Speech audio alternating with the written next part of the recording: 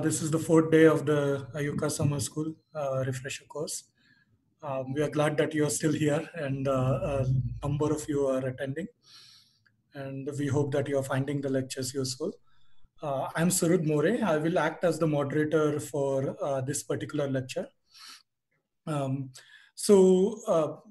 Today we have three lectures. Somak will give from 10 to 11, then there's 11:30 to 12:30, and then 2:15 to 3:15 as well. So please join us then as well. I guess we can start the streaming now, right? Is that right, Somak? Yes. Absolutely. Yeah. Okay, great. Yeah, so Somak, please take over. Thank you. Thanks, Surud. So thank you again for everybody who's online for staying with us till now, and I hope you will stay with us till the end of the month. This goes on for a whole month. This is the last one of my block of 4 lectures to start this off, and I will come back again later on for other things. The schedule is on your. The link has been sent to you. Look at the various lectures that are on there. So today, what I will round off is the discussion I started after discussing the basics of astronomical measurement, the units that we use, the various ways we characterize the size of the universe, and as a result, the age of the universe, is to look at how we measure distances outside our immediate neighborhood. So I did say, for example, that we use things which we call standard candles, which means that we know how bright they are or big they are, and then we look at how they appear to us, and as a result, measure their distances. And this theme will stay with us through today's lecture. But just to recap what we did, I just said that the whole thing depends on a ladder. And this ladder, just in any ladder, the bottom rung is very important, because if it's not strong enough, then the rungs above it become far more weak. And here it is, the bottom rung is the distances we measure right at the Earth and near the Earth within our solar system. And these things, then whatever errors we make there propagate through this system. And so it's very useful for us, or very important for us, to actually make that make those measurements very importantly, very accurately. And so I said that one of the basic things we do is measure the distance of the moon by shining a laser and reflecting them off these arrays that various astronauts and moon missions have left on the surface of the moon. We talked about this. We talked about how then we define the AU, the distance between the Earth and Venus, by reflecting off a radar of Venus and then measuring the distance accurately. And then we talked about how we go from that to nearby stars by knowing the distance between the sun and the Earth, and using that as a baseline to measure the parallax of nearby stars, and how the nearby stars are displaced as the Earth goes around the sun. We also talked about how, for example, the latest parallax mission from space, which of course is not affected by the blurring of the atmosphere, and so can measure distances very accurately, has been up on a mission at the second Lagrangian point between the Earth and the sun to look at measuring distances and proper motions and other parameters, their radial motions, their other properties, with a camera and a spectrograph. Has been doing this for the last 7 years, and the data are coming out for about 1 billion stars in our galaxy. That's almost about 1% of the number of stars that there are in our galaxy. So it's a 3-dimensional model, and also measures distances very accurately. So that's the bottom rung of the ladder. And that's where I finished yesterday. And I said that what we'll do is essentially what we use these standard candle methods now. To do that, what you do is you take that, you know that light falls off as 1 over r squared. And so you take something that you know the actual luminosity of, but some physics or some astronomy should motivate that. So you should know how much, because nobody hands you a light bulb and says, this is a 100-watt bulb that's well calibrated. In the sky, there are things for which we have to know how bright they are out of some astrophysics. And then what you do is you measure the flux of the radiation that comes from that, and you can measure that very accurately. And then since you know the luminosity, which is the actual power output from the object, you can measure the distance. And that's why it's called the standard candle. So I'm going to, for example, give an example of a plot that I showed yesterday. Yesterday, in the you had a discussion which started of stellar physics, and you know that most stars, like our sun, for example, in its equilibrium phase, where it is burning hydrogen into helium and going through the basic nucleosynthesis, basic fusion reaction that gives out the energy from a star in its core, it lies on a very nice tight sequence called main sequence in this diagram, which is luminosity versus what is known as spectral type, which is essentially related to its temperature, surface temperature. You know that a star can be treated as a black body, and the black body means that its spectral energy distribution follows what is known as Planck's law. And then this Planck's law is one single parameter, and that is its temperature. And so the spectral distribution of a star, even if you measure its flux and in various parts of the spectrum by taking a couple of filters, a set of filters, and measure it at various different frequencies or wavelengths, then you can actually measure its spectrum, and that tells you the temperature. And that can be very accurately measured. As you know, our sun's surface temperature is 5,800 degrees Kelvin, and so that makes it a G star, and it's right in the middle somewhere here. And once you know, because if you know that a star is a main sequence star, and there are ways of telling whether it's a main sequence star or it's out of this sequence, it's somewhere else on this diagram, so-called Hertzsprung-Russell diagram, then this kind of argument won't work. If it's a giant, for example, like Betelgeuse or whatever, these things, but it has to be a main sequence star, then you can read off its luminosity. And this makes it a standard candle, right? So a standard candle is something that you can measure its luminosity. You can't measure its luminosity directly. That's how much energy it gives out, but you have some other measure that helps you predict its luminosity, right?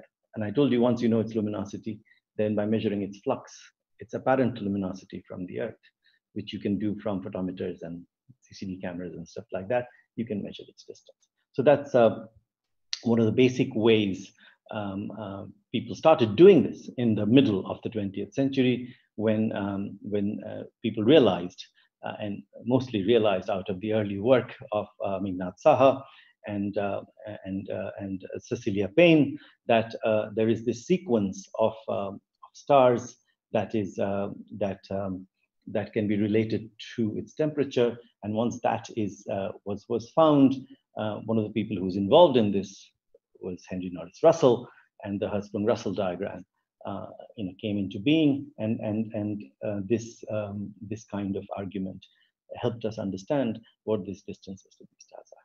Now, these are not very accurate distances.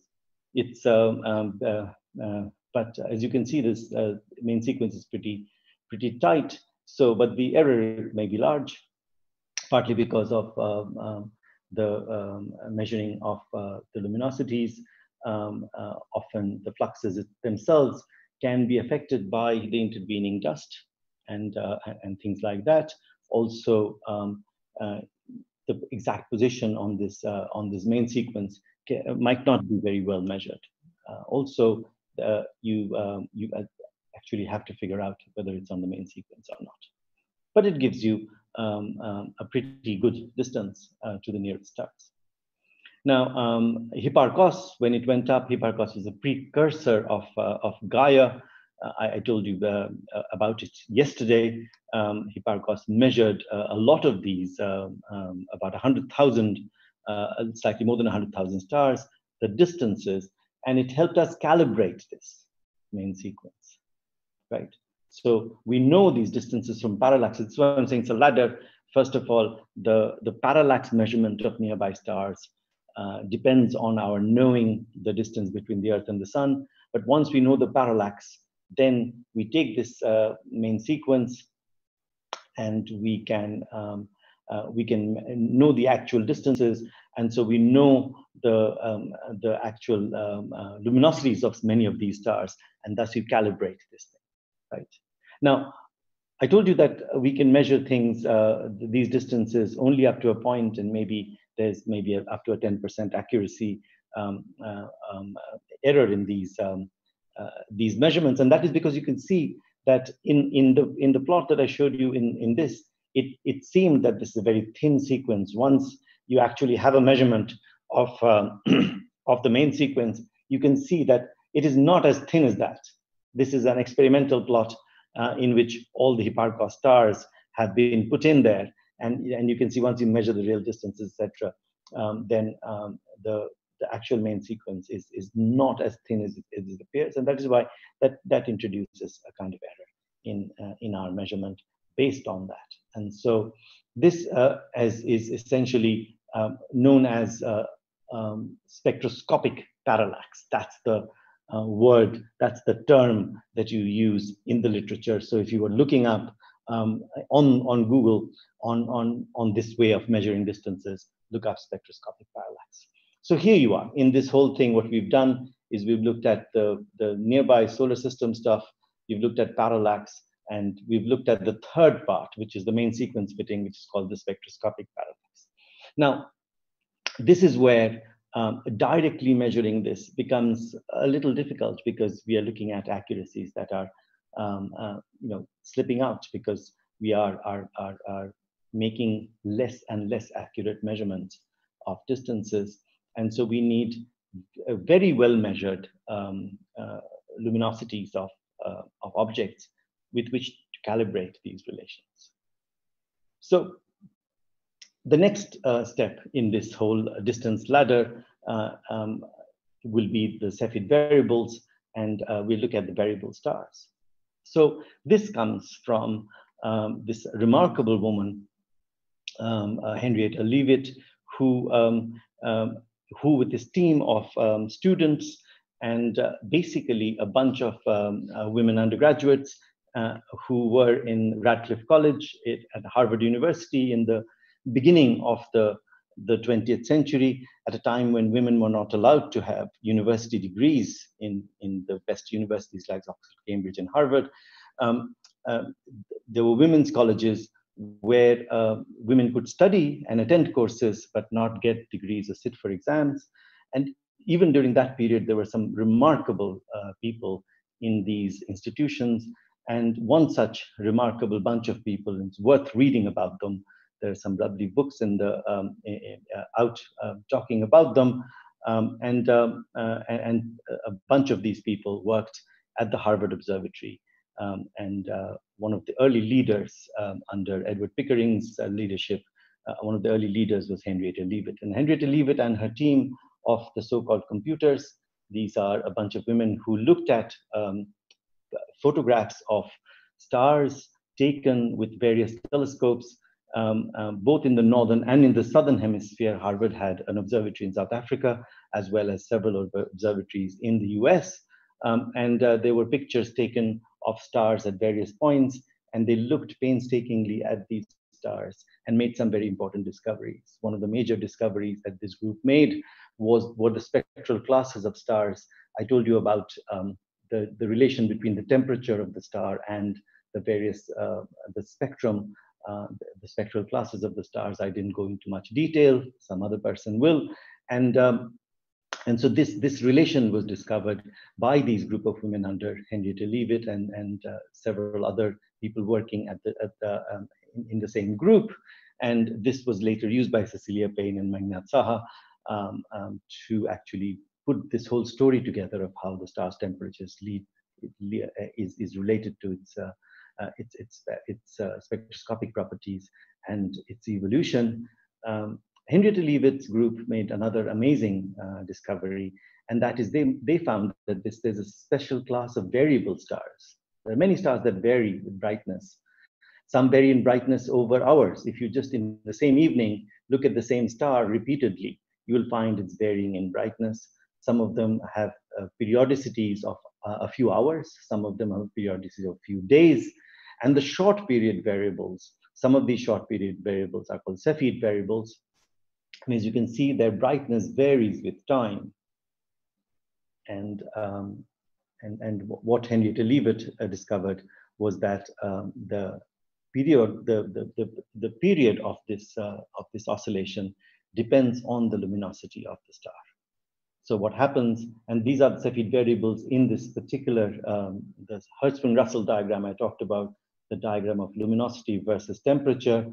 Here is your main sequence that I showed you, and the Cepheid variables lie somewhere here. This is where what happens is, and these stars have gone outside. Is they've finished their main sequence life, and they are on their way out of this equilibrium that exists when there is nuclear fusion going on in the core of the star, and that fuel has ended, and now the star is going into some kind of an instability before some catastrophic things are going to happen to it. These things don't happen instantly. These things take tens of thousands or hundreds of thousands of years for the star to evolve out of the main sequence and become a giant and go supernova and things like that. So en route, there are these phases in a star which are variable phases, and if you see one of them, then that if it's a Cepheid variable, and you can find it's a Cepheid variable looking at where it lies on this diagram, then you find that their light curves, their light varies with time along in shapes like these, and the brighter the star is, it's related to the period, and so you can find these Cepheid variables out to about a few tens of megaparsecs. Auraliries are also similar stars, which also have a relation between their luminosity and period. So what happens is, I'm just trying to find one of these. So what happens is that once you find the period of a star, that tells you by the calibration that has been done by Leavitt, and then following the 100 years of observation to figure out the luminosity, the relation between the luminosity and the period. And so once you know the period is something that you can measure from the Earth. It makes no assumption about the distance. And so it's a distance independent quantity that you can measure. So you can see, you can measure the period, you can just wait for the same phase to come up, you measure the period, and that tells you what the luminosity of the star is. And you can see why that is, because once the star is, these stars have gone out of equilibrium, they're oscillating, and the more massive the star is, the more time it takes for it to oscillate. And so, it's the more massive the star, the period will be dependent on the mass of the star. And so once you find these things, and later on in various kinds of the research done in the last 100 years since Leavitt's discovery, we found that actually there are two different kinds of Cepheids, type 1s and type 2s, which have slightly different period luminosity relations. And you can tell which type of Cepheid it is by looking at its spectrum. Again, you can measure that, which is independent of its distance. You just take a spectrum of the star, and that tells you what kind of Cepheid it is. it's because it's in a different part, slightly different part of that Hertzsprung-Russell diagram, and its composition is slightly different, the type 1s and type 2s. And so so once you know that, you know the period luminosity relation, you know the luminosity, so that becomes a standard candle. And this is one of the reasons the Hubble Space Telescope was launched in 1990. One of the key projects, actually the key project of the Hubble Space Telescope. It's named after Hubble, partly because it was set out to measure the scale of the universe, a job that Edwin Hubble had started. And Edwin Hubble was one of the first people who had used Cepheid variables to measure distances to stars outside our galaxy. So till now, we had looked at parallaxes and spectroscopic parallaxes, which are measuring stars, the distance to stars within our galaxy. You can find Cepheid variables, as I said, out to about 25, 30 megaparsecs. And so you can go out to other galaxies. The distances between galaxies are megaparsecs. The nearest galaxy, the Andromeda galaxy, is 0.7 megaparsecs away. So you can find Cepheid variables in it.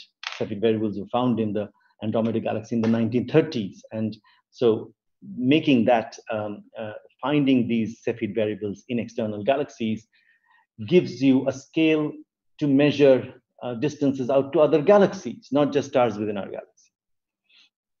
So Hubble Space Telescope, the cameras were designed to find these Cepheid variables in external stars out to the Virgo cluster, which is about 20 megaparsecs or so away, and then even beyond. And this is something that the Hubble Space Telescope, in its entire life that it's been out there, 30 years now, has done quite a lot. And even in the first 10 years, it found Cepheid variables out to about 30 megaparsecs. And in particular, it made very, very accurate measurements to distances to a few galaxies, like 25 to 30 galaxies, in which each galaxy, they found many, many, many Cepheid variables, so that you may have several independent measures of the distance to the same galaxy. And as you know, if you measure something over and over and over again independently, you bring down the errors. And so there are some very accurate measurements down to a few percent, 2 to 5% errors of distances to some nearby galaxies. So this was one of the dedicated projects of the Hubble Space Telescope. They had no competition. And in the early years, a lot of time was given to these projects, and it did that wonderfully. So it's one of the biggest successes of the Hubble Space Telescope. And that told us how to measure distances out to megaparsecs, and give us an idea of the distance scale in the really nearby universe. This is one of the examples of this is M100, one of the nearby spiral galaxies, and you have Cepheid variables that were found in them and things like that. So one of the major discoveries that came out of using Cepheid variables, and we'll talk about this a little later in some detail, is that it was found in the 1930s by Edwin Hubble that the universe is expanding. And the universe is expanding. It was found that, and Cepheid variables were found in these galaxies. And it was also found that by measuring the spectra, you can find that all the galaxies are going away from each other, and the farther away the galaxy is, measuring the distance through Cepheids, the more its velocity. And this is a signature of the expanding universe. So then there was, between Hubble's discovery of Cepheid variables in external galaxies and measuring distances through it in the late 1920s, early 30s, out to the 1990s, there wasn't much of a big jump in technology in improving the standard candles, the standard candle features of galaxies. And so what happened was people had other ways of measuring distances. which are called secondary distances, which I'm going to talk about in a minute. But the next big standard candle, the primary standard candle that was found, which became a big tool in our measuring distances of galaxies, were type 1a supernovae.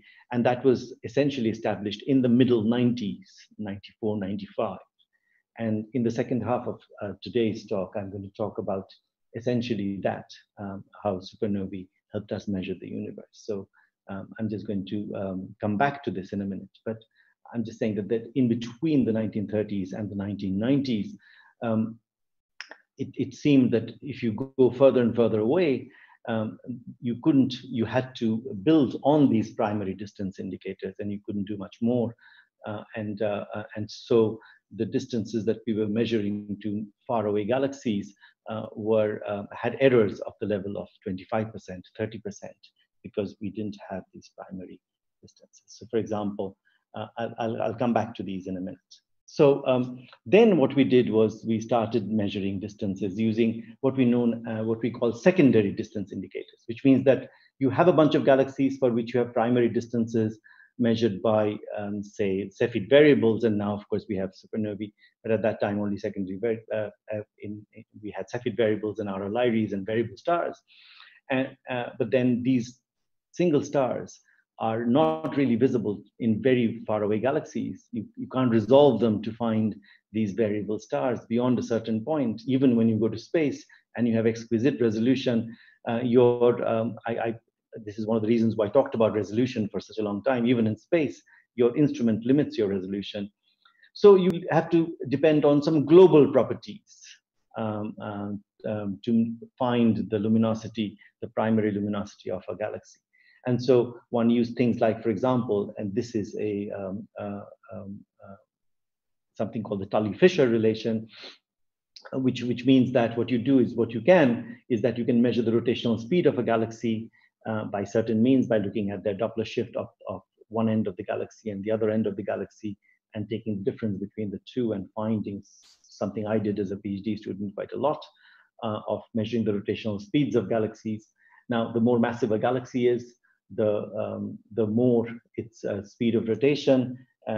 There's a relation between a power law relation between the maximum velocity difference between the two ends of the galaxy, and that gives you the rotational speed. The left-hand side of that relation is related to the rotational speed of a spiral galaxy, and the right-hand side is a power of the luminosity of the galaxy. And that alpha, which is the power, depends on what band you're measuring it in. If you are measuring it in blue and in the red, it's a number that goes between 2 and 4. And so you can see that if you plot on the y-axis here is a log, a function of the log of the luminosity, and on the x-axis here, this is a log of the rotational velocity.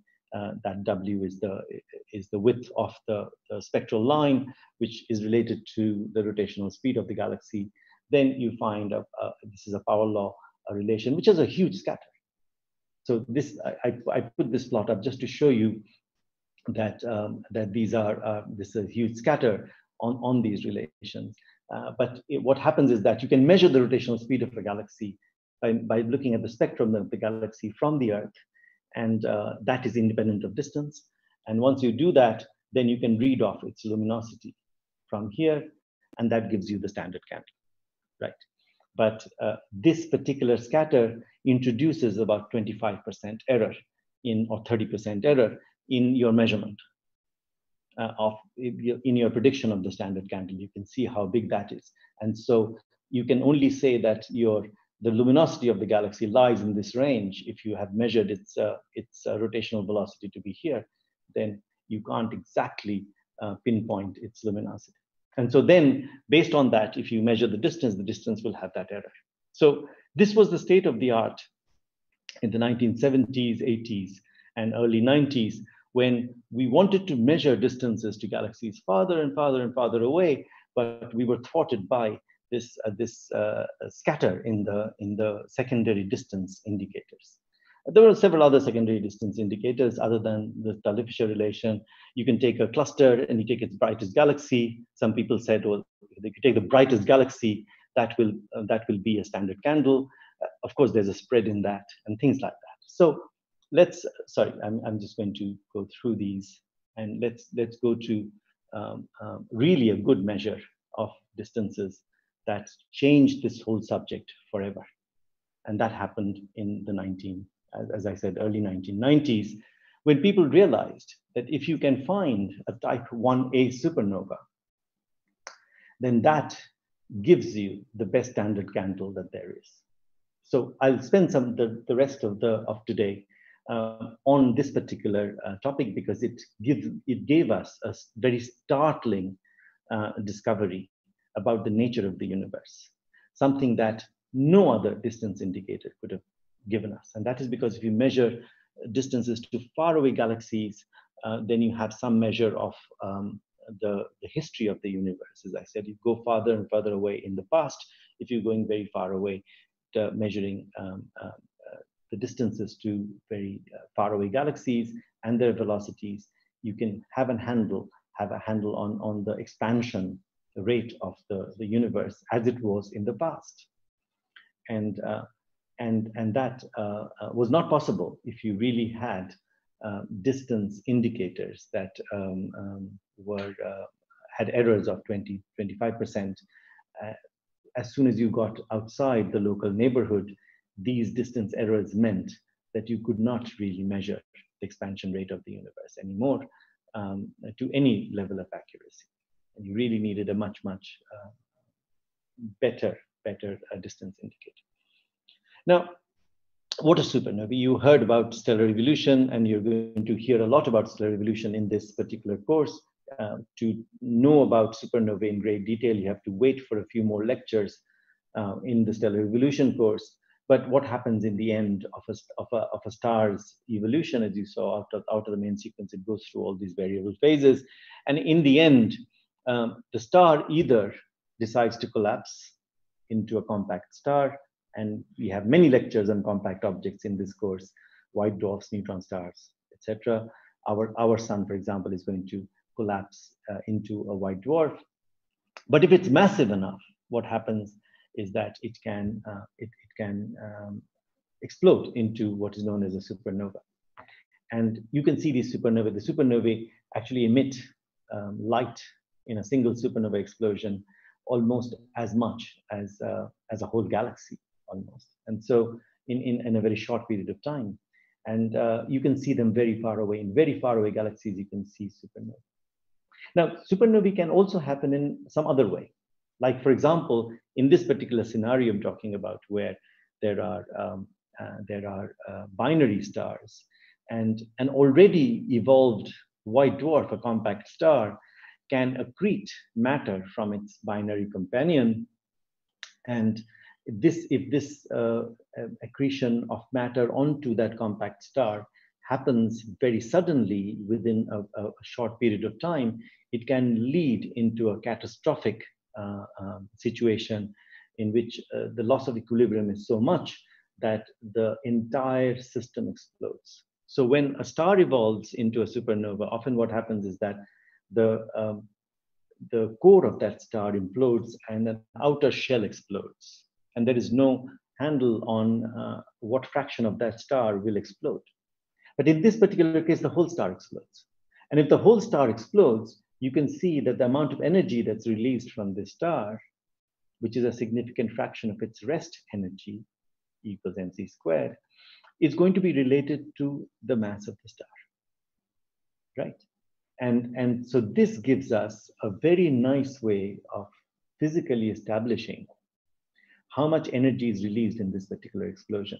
Remember the luminosity, which gives you the main feature of the standard candle, is that a way of predicting how luminous the star is.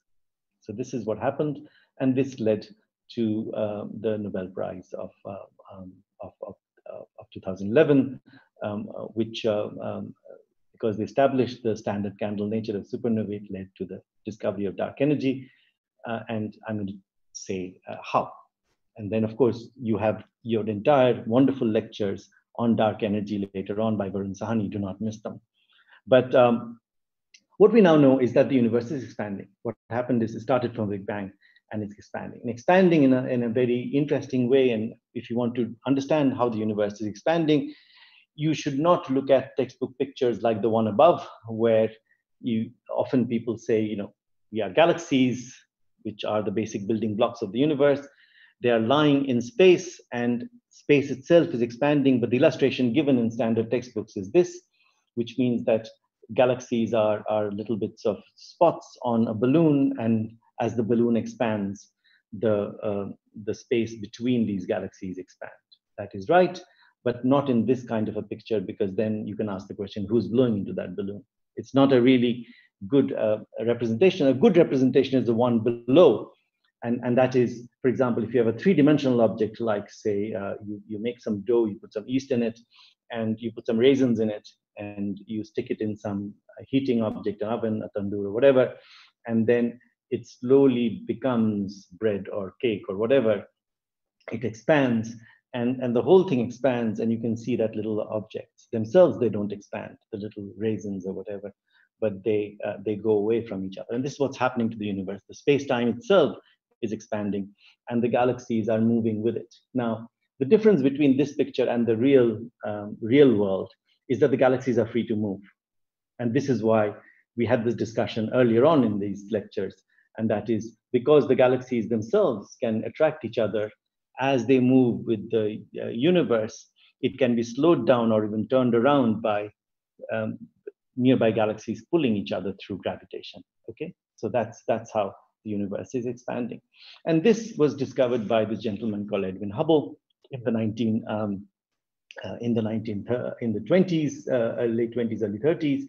And what he did was he found that the further away a galaxy is, the more its radial velocity away from us, right? His first plot that he published in 1930 was not very impressive. If you look at these velocities and these are distances, it's quite a scatter. And he had the courage to draw a straight line through it. If one of my students brings me this plot with a straight line through it, I won't believe them. But it turns out, if you look at current measurements, it has absolutely accurate prediction. His distances had very large errors in them, made with Cepheid variables. And in this plot, so he wrote this particular relation down, v, which is the radial velocity that you measure through the Doppler shifts in spectral lines, and the distance that is measured through the Cepheid variables that I just talked about. They are proportional to each other, and that h naught, that is the Hubble constant, which we call the Hubble constant, gives you the rate of expansion of the universe. Think about that. And so and this is what this is how he measured his redshifts. The redshifts were measured by looking at the spectra, and each spectrum of a galaxy has these lines in them. They can be absorption lines, they can be emission lines, and as a galaxy moves away from us, these things are shifted towards the red. Some galaxies are actually blue shifted because they're coming towards us. I talked about the Andromeda galaxy, for example, which is coming towards us. And here, for example, you can see Hubble's original plot, in which there are all these galaxies that have negative velocities, and Andromeda is one of them. And there are some others in the local group that are coming towards us. And that is because the gravity has overcome the expansion of the universe in there. But here is a big scatter. But what happened was, of course, his measurements were wrong, had large errors, not wrong, but had large errors. And if you look at the same Hubble plot, for example, in terms of much later, much more accurate measurements, you can find that if you go from his plot, which is this entire range, in this particular plot, in that little yellow spot, they all fit in there.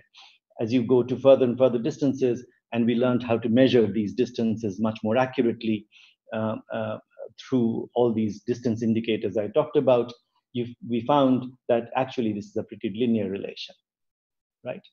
Now the question comes, you're talking of a linear relation between velocity and distance, and the slope of that line gives you the expansion of the universe, right? And this is in the local neighborhood. You're talking of, if I'm looking at million light years or megaparsecs on the x-axis, we are looking at maybe 1,000 million light years, which is, which is our neighborhood in galaxies, which means that we're looking at the current expansion rate of the universe. But what was the expansion rate of the universe in the past? Now, if you think about it, when the universe started in a Big Bang, and it has an initial impulse that made it expand. Now, the universe is full of matter. But that's what we thought.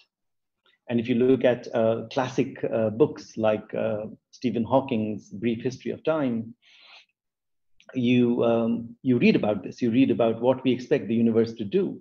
Of course, Brief History of Time was written before the discovery of supernovae and the discovery of dark energy. And so even Stephen Hawking at that time and everybody else, and when we were students, we thought that because the universe is made up of matter, what will happen is that as the universe starts off with a Big Bang, it's going to slowly slow down. It's like you throw up something in the air and gravity pulls it down, because matter gives you the force of gravitation. It pulls you back and it decelerates. It will decelerate and then come either, if the force is strong enough, it will go up to a particular distance and it'll come back again, right? If it's not, even if you have escape velocity, it means that it's going to slow down and then escape, but it's going to slow down. So we expected the universe to, after the Big Bang, to slow down in its expansion. And so what happens is that if you look further and further away from us, because you're looking at the past history of the universe, you expect this particular plot to curve in a direction such that the expansion rate of the universe was expected to be much faster in the past. And so further away, this curve, the slope of this curve would increase, and it would go this way, right? It is going to increase in the past as you look further and further away. Now, in this particular plot, and this is a plot of the Hubble law from the early 90s, before supernovae were used, we did not know, we did not see any curvature. And that is because, as you can see, there wasn't any good measurement of the distance beyond our only nearby galaxies. And 1 or 2 points here can't tell you whether it's going this way or going that way. This changed with the discovery of supernovae as standard candles. We knew at that time, for example, that the universe was essentially made up of matter. That's how we were taught when we were students. And we knew at that time that much of the universe, the matter is dark. We don't see it because it doesn't emit light. This is something that will be talked about a lot in later lectures. I'm only giving the introduction to the subject. And so in the early 90s, even the early 1990s, I'm just talking about 30 years ago, 25 years ago, and this is just showing how new this subject is. We absolutely believed that the universe was made of matter. We were worried about what this matter was, this dark matter, etc. And we were told that we'll have to figure out how much matter there is to figure out whether the universe slows down and comes back again. Stephen Hawking writes in his book in great detail about this, or it slows down and keeps on slowing down up to infinity. So these are open and closed universes. All this was things that we were worrying about till supernovae was discovered. And supernovae, actually, these supernovae can be very, very bright. Here is an example of a type 1a supernova that happened very nearby in our closest galaxy. Remember, I showed you the picture of the Magellanic Cloud, which is not far away from us. It's one of our satellite galaxies, and this happened in 1987. And that star blew up into that star. And it stayed like that for a few months. And so you can see how bright they are, and this is why you can see them very far away, and they are standard candles. And what happens is, and what these people who got the Nobel Prize for this, when they established that this is a supernova is a standard candle, the type 1a supernova, and you can actually establish whether this type 1a supernova, in which the whole star explodes, by looking at its spectrum. Its spectrum tells you whether it's a type 1a supernova, type 2, which is the type in which a part of the star explodes, and that's not a standard candle, because then there's a problem between how much of the star explodes and how much doesn't. Is that you can see that there are all these various kinds of light curves. And so it takes about a month or so for a supernova to reach its peak and then taper down and then finally vanish. And what these people, Perlmutter and Schmidt and others, found was that the peak of this supernova is a standard candle, and it depends on the type of it. And you can actually relate it to the measure of another parameter, and that is the width of this curve. So the width of this curve is related to its peak. You can see that if the width is not that much, the peak is much lower, etc. So you can measure the width by looking at its full light curve, and then you can predict what its luminosity is going to be, the peak luminosity. The peak luminosity is the standard candle. And if you can catch it before it reaches its peak, and you can map its entire shape of its light curve, you can figure out how far away it is, because it is a standard candle. That's the whole point. And so once that started, then from the middle 90s, people started dedicated supernova surveys to find these type 1a supernovae. I found a type 1a supernova in my very first observing run in 1991, when I went as a young observer to a telescope in Chile. In those days, type 1a supernovae were not that famous, because people hadn't discovered that they were standard candles. And in those days, you were discovering 30, 40 supernovae in a whole year. Once they were found to be standard candles, and these dedicated surveys started of telescopes all over the world, started dedicated campaigns to look for these supernovae, people were finding more than 1,000 supernovae every year, and many of them, hundreds of them, turned out to be supernova, type 1a supernova. This is now, for example, the Blanco 4-meter telescope in Cerro Tololo in Chile, with which I discovered my supernova in 1991, is now a dedicated supernova hunting machine. It is called the Dark Energy Telescope. And it is dedicated to looking at various parts of the sky right from the mid-90s, and now even more so. It has cameras that essentially take pictures of the same parts of the sky, about 500 of them, different parts of the sky, every year, every night, and then comes back to it and comes back to it and comes back to it every night. And so once such things are done, and these hundreds of fields are compared digitally, and suddenly you would find a supernova appear on one of these galaxies. And once that is done, bigger telescopes are informed, including the Hubble Space Telescope and other telescopes in space, and they would look at them in more detail. And so here is what happened. So here's Hubble's plot in 1995, I told you, and the 1929 data of Hubble fits in there. And we didn't know what's going to happen later on. And then after the first 100 supernovae, the type 1a supernovae, which are calibrated and known as standard candles, was found, things changed very rapidly, which led to the Nobel Prize.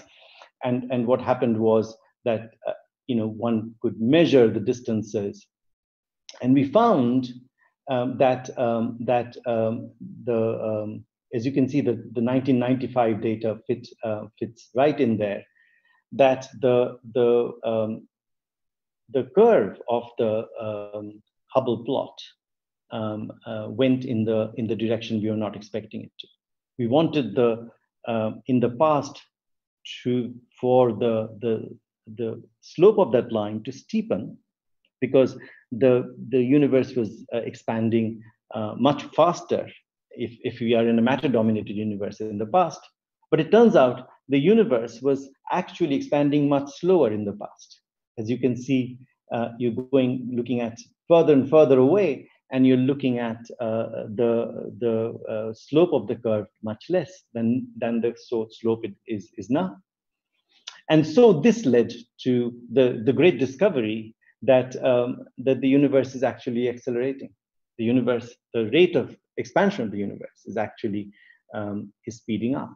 And this cannot happen in a matter-dominated universe, because matter gravitates, matter pulls back the universe in its expansion. And so, so this led to people now believing that the universe is accelerating, and thus the universe is not made up of just matter, but it is made up of a different kind of component, and that is known as dark energy. And this now has been corroborated, of course, by Planck, which is a cosmic microwave background instrument, which you will hear about. You'll hear about a lot of these observational cosmology experiments later on in this course.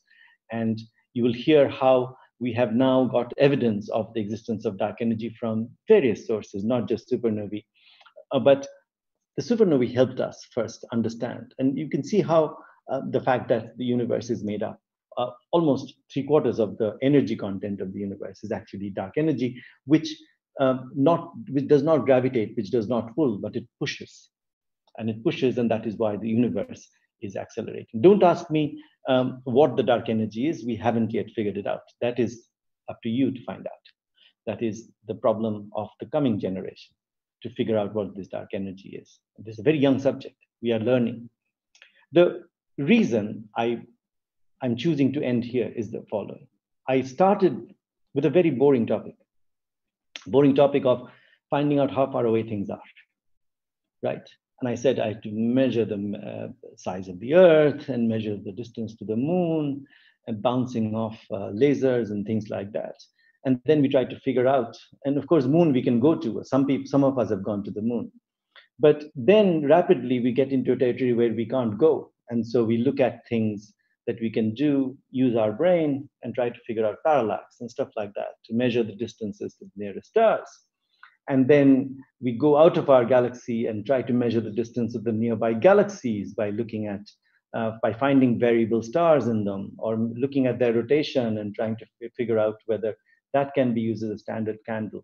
And then we're clutching at straws. We are desperately trying to find a standard candle that will help us measure the distance. And then just by trying to measure distances to galaxies, to these units in this expansion of the universe further and further away, we start making startling discoveries about physics itself, about the universe itself, about the age of the universe, about the expansion of the universe, about the history of the universe.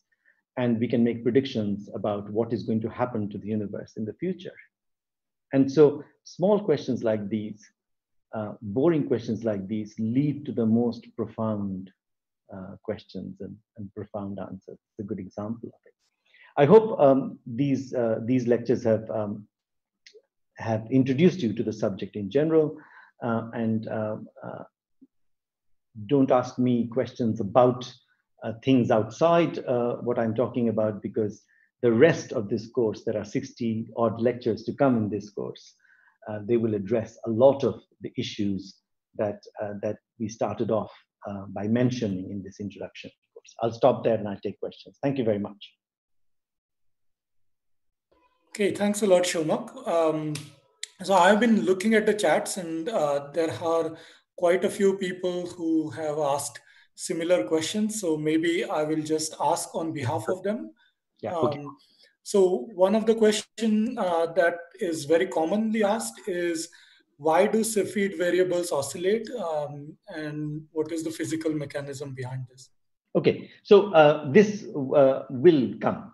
The physics of variable stars, the physics of stars will be dealt with in the stellar evolution course, in the stars course later on. But let me give you a very brief answer. What happens is that when a star, and this Dr. Sri Anand talked about in yesterday's lecture on stellar physics, when a star is actually burning nuclear fuel in the middle, like our sun is, for example, it has a certain kind of equilibrium, and the equilibrium is between the energy it generates as a result of this nuclear fusion and the thermal motion of the particles that make up the star. That thermal motion of the particles give it a certain pressure, the thermal pressure, which actually is there because of the heat that is generated in the middle. And then there's the gravity of the star itself that is trying to collapse the star. So the collapse of the star is counteracted by various things, and one of them is the radiation pressure. Another is the thermal motion of the particles due to all this heat that's generated in the star, and there's a equilibrium throughout the life of the star in which the fusion happens. Once the fusion stops, because the fuel has been all used up, and this will happen to our sun as well in about 4 billion years or so, then what happens is that you've lost this equilibrium. And once you lose this equilibrium, then you are on your way of collapsing under gravity, or you have these instabilities that come because it's a very massive object. This is not going to happen immediately. So there is quite a lot of energy, kinetic energy of the particles still there in the sun, in the star, as well as there's gravity. And so there will be a tussle between the two, and this leads to various kinds of instabilities in the body of the star. And one of them is the kind of instability in which the entire star starts to oscillate. It becomes large, it becomes small, it becomes large, and it becomes small.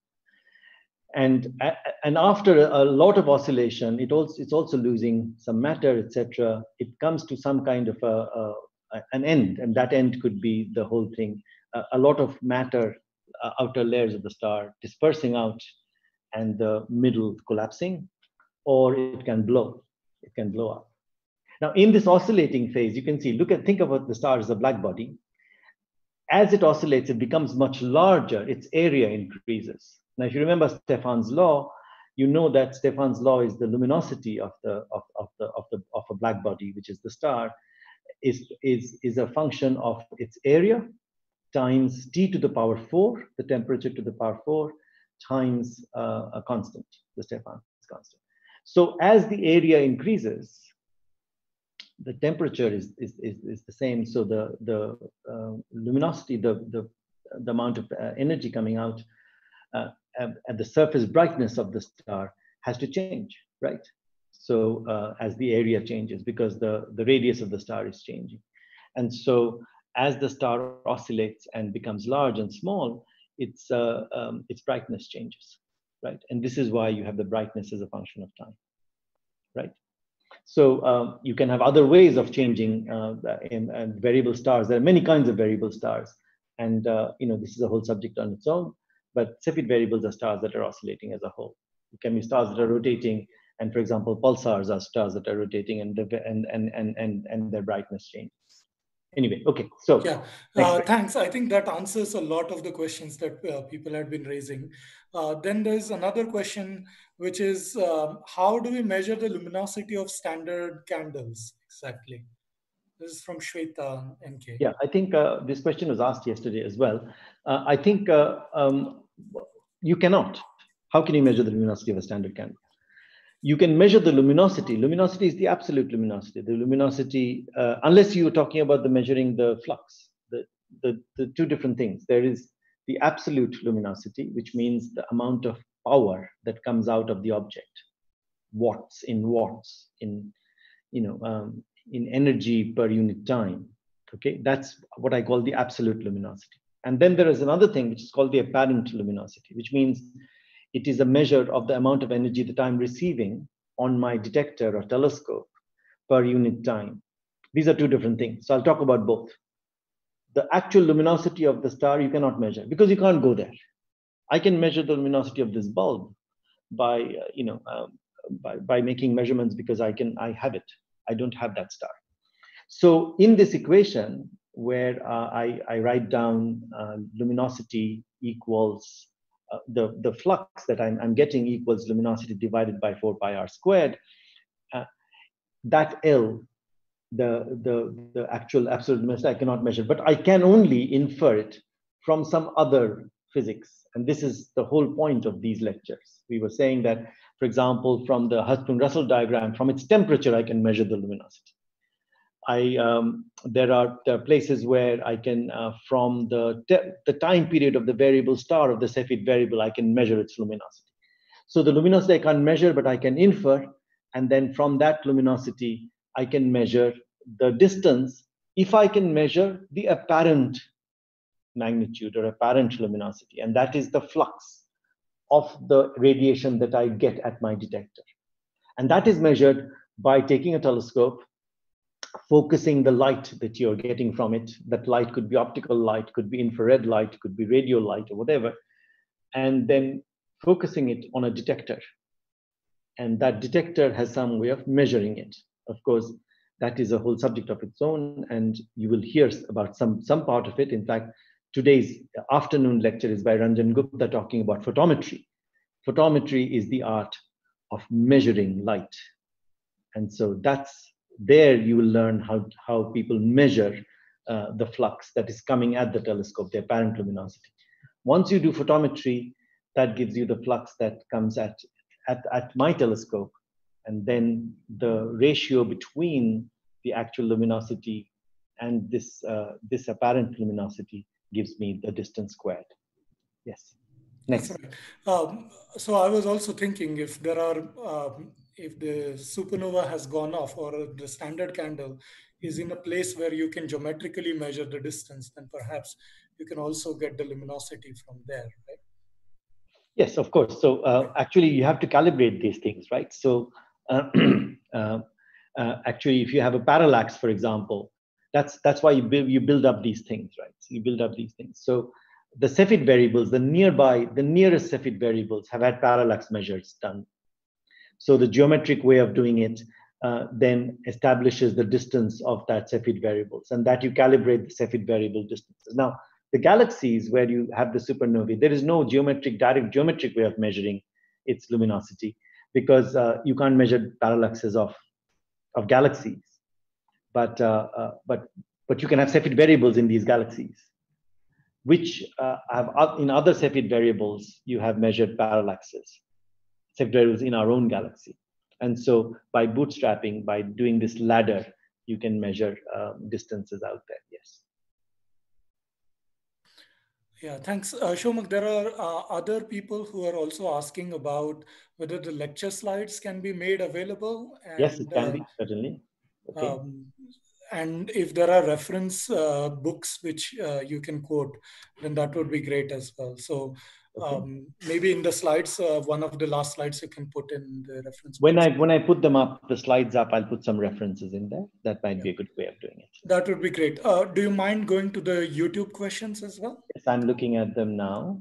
If I can stop sharing, and I'm going to the questions from YouTube. I have here, right. So I have Ishita Chatterjee talking about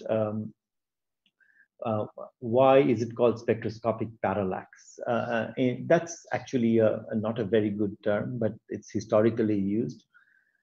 It is not a parallax measurement, right? Parallax is a geometric measurement in which we look at the motion of the star as you see it, and then it's a geometric direct measurement.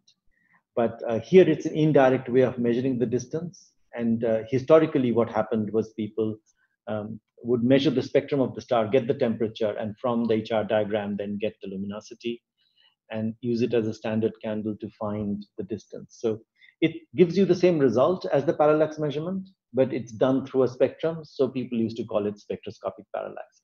Looking back at such things 100 years later, sometimes these things seem a little stupid, but there you are. That's how people do it.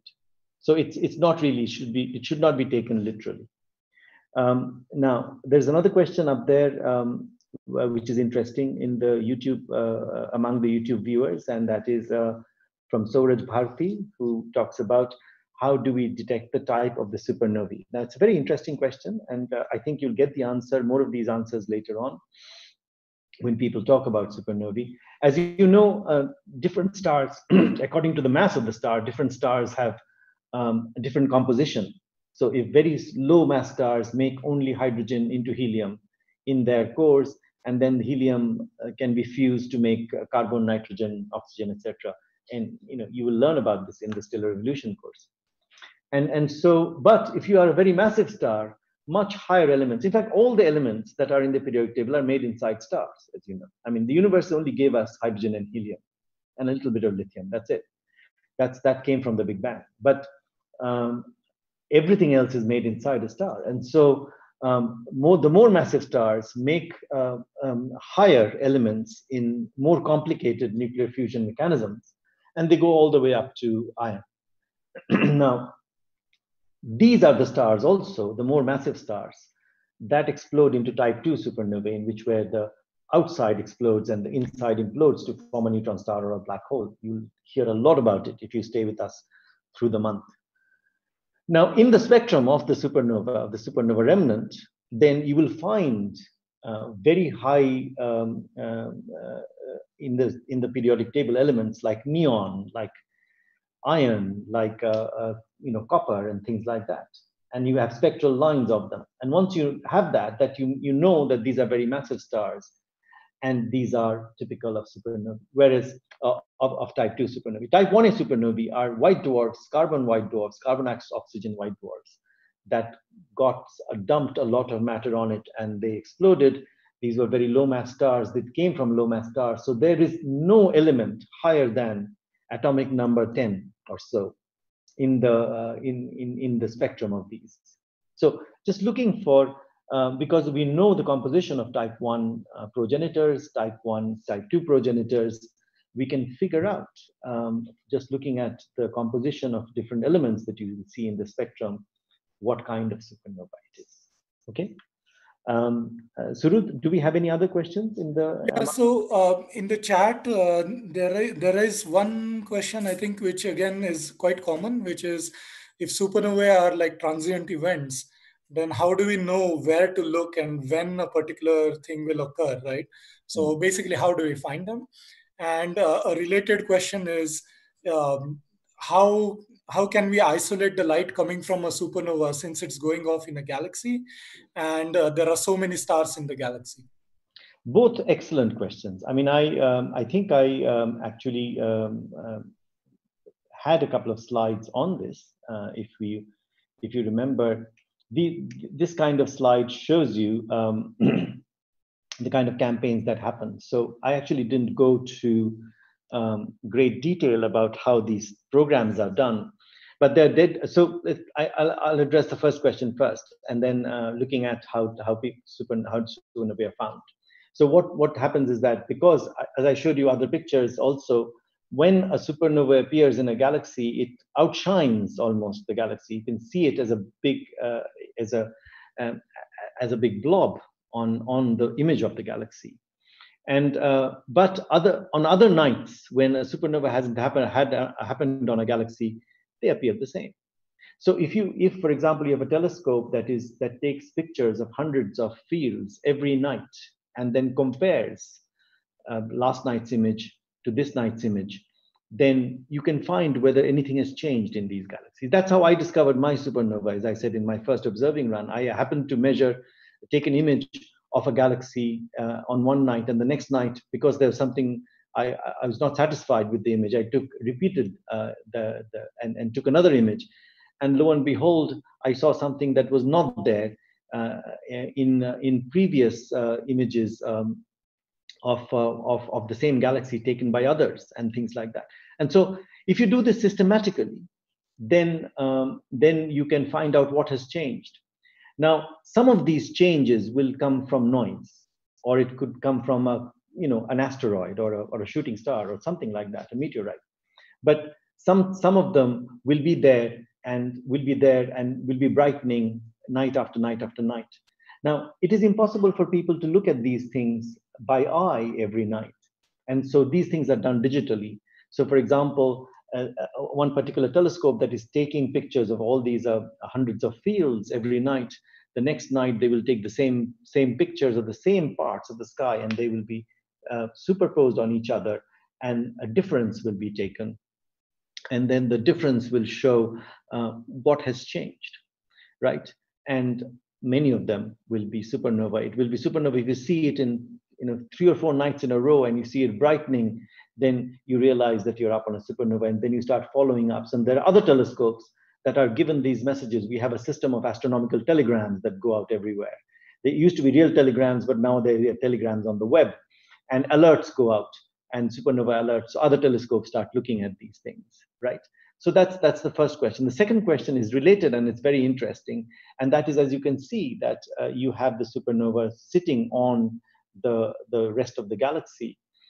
And of course, they will have a very different structure of the distribution of light. So one of the first things you learn as a PhD student working with optical images is how to model a galaxy, and then from the rest of the galaxy image, you can infer what this part would look like, and you can subtract it off. So because the supernova itself is a point object, because the star itself in such a faraway galaxy would have a size that is probably, I don't know, 10 to the power minus 5 arc seconds or so, or even smaller. Actually, the size will be related to the point spread function of our atmosphere, the atmosphere blurring.